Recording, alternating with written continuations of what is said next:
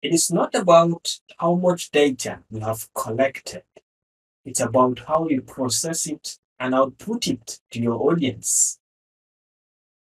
Microsoft Excel had been proven to be exceptionally powerful in data analysis. You can use it to process all your data into reasonable results so that your audience can have a better understanding of your outputs. In this video, I want to share with you 5 tips and tricks to enhance your experience in data processing and outputting of your results.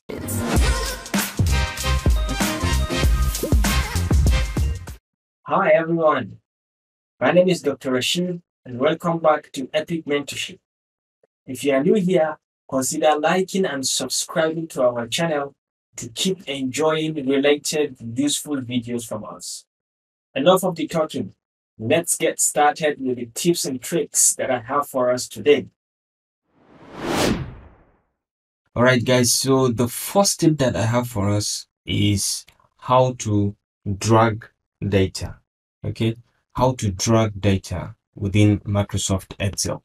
So this is a very useful tool because sometimes we may want to move our data from one cell to another or from a particular column to the next.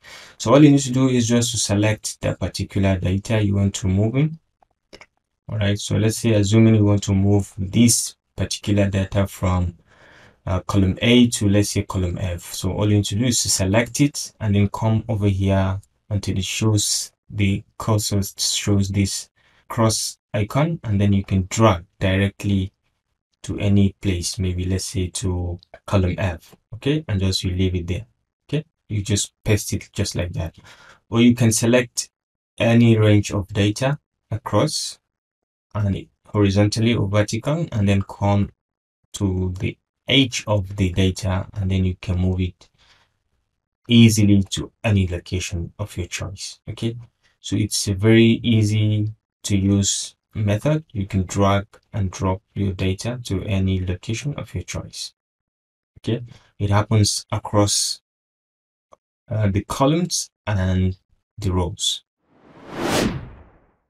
The next tip that I have for us is called analyze data. Okay, so to access this feature, all you need to do is to click on the particular data you want to analyze anywhere within it and come over to home tab up here and then navigate over to analyze data. So once you click on it, it's going to bring in a series of ideas for you to choose from based on the selected data. So you look down here, you can see a suggestion of a particular chart based on the nature of data that you have. You can choose to add, or you can choose to look into which field interests you the most within this data. So for example, we click on it and we have all the included fields down here. Okay, so you can select all or deselect all of them. You can maybe deselect according to your interest. Okay, let's say we choose this last 3 and we can change the value or the behavior by maybe from sum to average, from sum to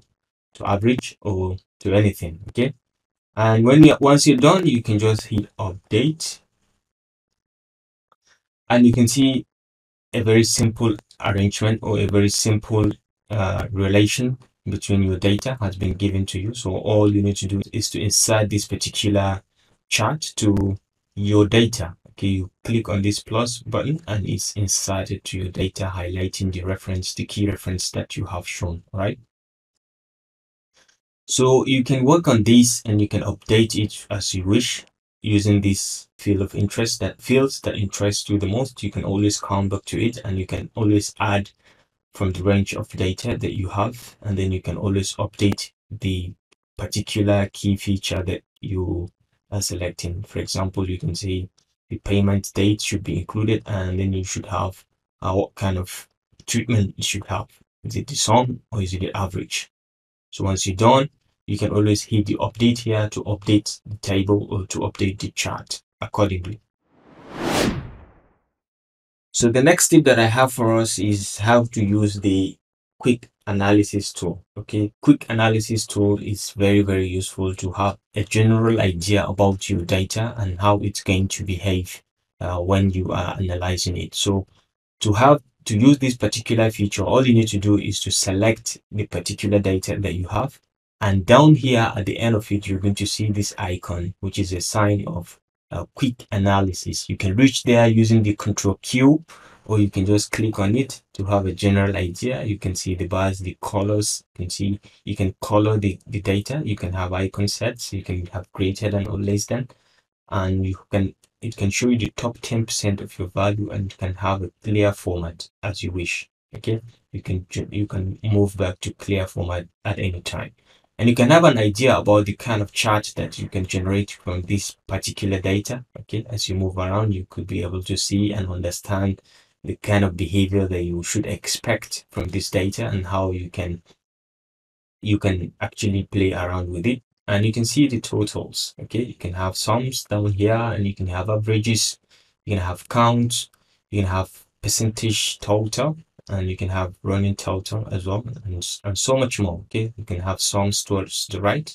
Okay, and you can have tables as well. Okay, pivot tables. You can have so much to just have a very brief idea about your data and how the behavior actually is towards the right or towards the left, or through any pattern of your choice. Okay, so this is a very, very, very useful and handy tool that you can have used to just have a general idea about your data before you kickstart any analysis. All right, the next tip is quite basic. It's how to auto fit your columns and width. Okay, so assuming you have this set of data and you feel like you will need to auto fit according to the content, all you need to do is to select the particular data, and you come over here to the edge until you have this cross sign, and then you double click, and it's going to auto fit it to content. Okay, you can do the same for this as well. You can just come here, double click, and it's going to auto fit it according to the longest value within the column. Okay, so the same thing goes here. You can do across the column, and you across the width as well. All right, if you want to do, you can do multiple at a time by selecting them and coming to the extreme end and double click once, and it's going to auto fit all the content according to the longest piece of data within that particular column, right? So it's a very, very handy tool that anyone can use to kind of optimize this spacing or cell spacing as you are conducting your data analysis. All right, the last option that I have for us today is how to use the pest spatial option. Okay, pest spatial is sometimes handy whenever you have a particular set of data. For example, in this case, this is a data that is connected to other data. Okay, this is a formula. Okay, it defines a particular range.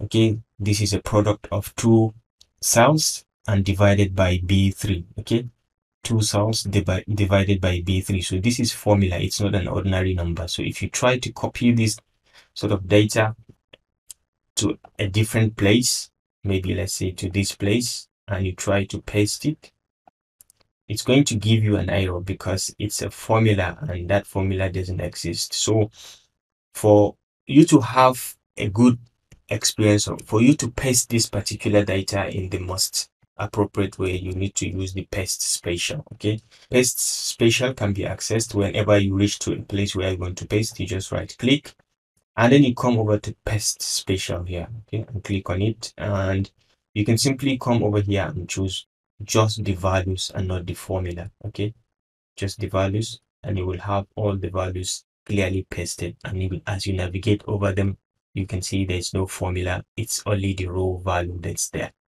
Okay. All right, guys, thank you so much for being with me up to this point. And I do hope that you have learned something today. If you do, kindly feel free to share with your friends.